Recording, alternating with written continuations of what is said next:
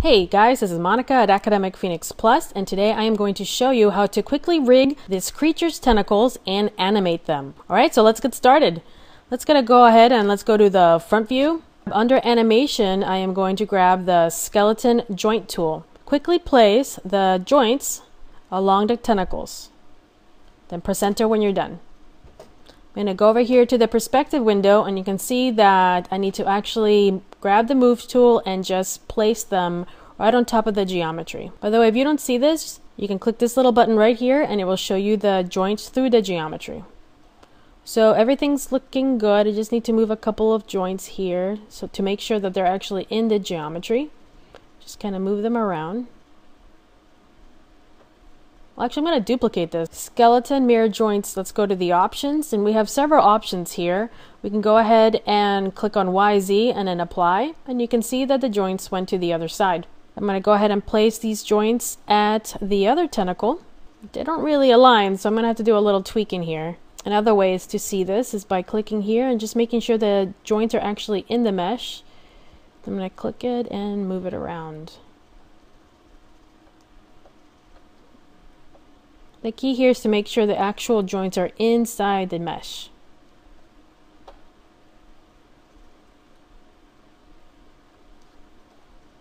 So now that that's done, click this little guy right here. Let's go ahead and bind it. We're going to select the top joint, select the mesh, and then we're going to skin, smooth bind. Same thing on the other side. I'm going to select this, the joints, shift select geometry, and then go to skin, smooth bind. So now you can see the rainbow, and I can now animate this. So I'm going to quickly animate my joints. The best way to do it for me would be to select all of the joints. There's several ways you can do this. You can select them in the outliner if you wanted to, but I'm going to show you a nifty little trick. Let's say you have joint 1 selected here. Here at the Mail Script window, I'm not sure if you guys can see it, I'm going to move this up a little bit. Here in the Mail Script window, you're going to type in select and then -HI for hierarchy. And that means select hierarchy in Mail Script. And now you can see that all the joints are selected. So to animate this quickly, I'm going to click on the letter S. Then I'm going to go to, let's say, frame 15. I'm going to click on the W and just kind of animate it. You can see that I can animate some of it over here. S. And then if I want it to loop, which is actually what I want, is I'm going to go back to frame 1, middle mouse and drag frame 1 to 30, and then click S. And that would actually put the frame back to where it was. And there you go. You can see that it's animated. It doesn't look very good though. It's very stiff. You definitely don't want that. So let's go ahead and start doing what's called overlapping. Overlapping means that one joint follows it a couple of frames later. So the first joint we'll leave alone, and then we'll press the down key on your keyboard, and that will select the next joint. So I'm going to double click here, and I'm just going to move this about 2 to 3 frames.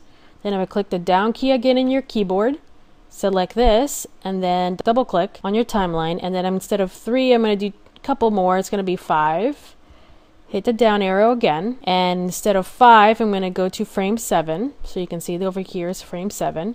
Hit the down button again, and then I'm going to go this to frame 9, and let's see how that looks like. So now it looks like we have a little bit of an overlap. Now I feel like it needs to be a little bit more dramatic in the ends. So I'm going to grab this little guy, go to that frame right here, 21, and maybe just move it a little bit more, and then click S. Then I'm going to get that other one. I just really want to see that overlap. Just want to make it very dramatic, and then click S again. And now you can see that it actually has this interesting looking wiggle. So next part is, how do we get it to loop? Well, that's where our animation graph comes in. So click on this little guy right here. And again, we need to select all of the joints. So select the top joint, press the up arrow in your Mail Script, or again, you can type in select space -HI, which by the way, the little hyphen, the little minus sign, that stands for flag. So that selects all of the joints, and you can see all of our animation curves. You want to go under curves, post infinity cycle. And what that does is that it's actually going to continue the cycle over and over and over. And that's how you can create a quick animation with overlapping animation. So we'll do the other side. Select the top one. Again, you can either type select flag HI for hierarchy, or just press the up arrow in your keyboard, press enter, and there you go. I'm gonna say this time I'm gonna start in frame 1. I might want to make this one a little bit faster, so I'm gonna stop at frame 12. I'm gonna rotate this guy just a little bit, and then from there I'm gonna go to frame 24, and then remember I'm just middle mouse and dragging this to frame 24 so there is animation. It's a little faster. And now I need to overlap. So again, just click the down arrow on your keyboard. Double click this. You're going to drag this about 2 frames. The down arrow. This time I'm going to go to 5. One more time. This time I'm going to go to 7. And then one more time. And 9. Let's see how that looks. Alright, so again, still a little stiff. I want it to be a little bit more wiggly. So I'm going to grab the ones that I want more movement. So I'm going to click this little guy here that goes from frame to frame. Rotate it a little bit more and then click S. Grab the other joint. Do the same thing. You can click this button here. Rotate a little bit more. Click S. And let's see how that looks. Okay, not bad. Alright, let's do the infinity. Select the animation graph. Go to curves, post-infinity cycle. Alright, let's see the magic happen. Whoops, what did I do wrong here? That's right, I didn't select all of the joints. So let's go ahead and grab all the joints, press the up arrow, select high, click on this, and then again, post-infinity cycle. And now, there you go. It looks like they're clapping. Like you're trying to clap. Let's see if I can offset it a little bit. Let's select high. Let's grab all of these guys and then we'll just move the animation. So now it doesn't look so like it's clapping. Do you see that though? The problem here is that it actually stops. It doesn't start, right? Well, we can fix that by going into our graph again. Okay, select all the joints.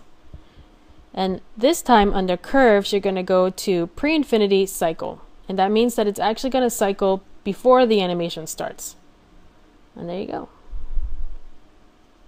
Let me go ahead and hide my joints so you get to see the animation on its own. Of course, what you would like to do next is actually go ahead and just rig every single one of these tentacles and animate them all. So that was a quick introduction to rigging, to overlapping animation, and I hope you enjoyed it. Don't forget to subscribe to my channel. There is going to be more really cool tutorials coming up. I'm going to be showing more lighting, more texturing, and so on and so forth. Okay guys, I'll see you next time.